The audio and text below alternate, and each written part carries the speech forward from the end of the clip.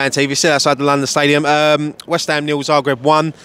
Ended the European campaign with a defeat, but it doesn't really matter, does it? No, no, at all. It was a friendly, to be honest. I'll tell you what, it's nice as a West Ham fan. I've been following them for 20 years, and it's the least stress I've ever been about a game. Lost, drawn or won, doesn't matter. We didn't need completely changed the lineup tonight. A lot of youngsters in there. Any of them stand out if you impressed you tonight? Elise, I thought was impressive, and Baptiste as well. Yeah, really impressed with him. It was nice and moist to blood some of the youngsters in, because what an experience for them playing in European football. Yeah. That's a night they'll never forget, and I'm sure they're all going to keep their shirts from tonight. They're not giving them away, are they? Yeah, absolutely. I'd like to do a raffle for it, but that ain't going to happen.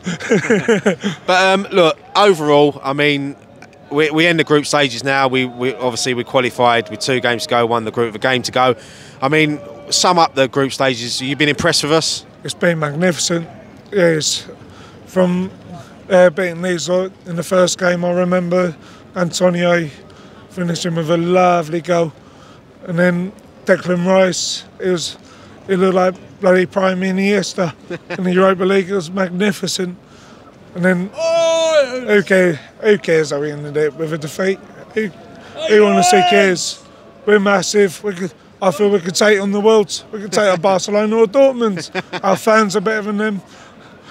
You said the yellow wall, not so mighty when the mighty hammer's coming, let me tell you. It's nice that we can mention our names with them elite European clubs like Dortmund and Barcelona, but there's a long way to go now between now and March. We can sit back, we can enjoy the next round with our feet up and worry about who we're going to get. But we move on to the Premier League on Sunday, Burnley away, going to be difficult.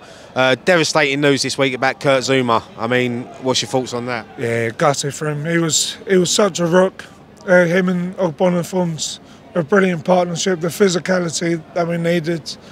I hope Dawson and Diop can provide the defensive solidity that we needed, and hopefully it doesn't affect the cohesion of the squad. And if we can still keep our set piece threat. I mean, I know Burnley are pretty good with Tarkowski and Ben Mee and that. But if Thomas Soucek or Antonio, if he can get a goal again, that'd be magnificent. Yeah, we need him to start scoring. But mate, listen, thank you so much for joining me tonight. Have a safe journey.